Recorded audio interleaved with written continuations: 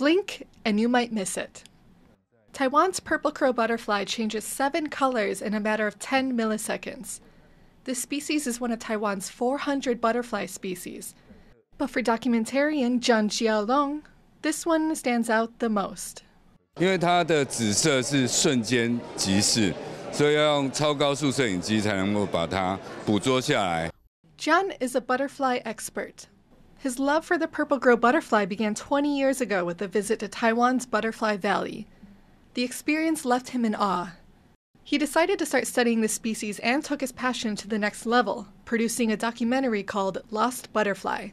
It took 5 years and millions of NT dollars to complete. But for Chan, the joy this project brought outweighed the difficulties. 没有很大的困难，只有贷款有困难而已。就是做你最喜欢的事，都是很开心的事，没有困难的事。The purple crow butterfly is one of 2 varieties of butterfly in the world that migrates. The migration pattern is largely dependent on Taiwan's weather and vegetation, but a severe drought that hit Taiwan this year has affected the location and timing of their travel. While climate change is a major factor, it's not the only issue. 不只是因为气候变迁影响，同时人为的一些因素，包括开路啦、路杀啦，或是喷洒农药，这都是它在迁徙时候的一个很重要的危机啦。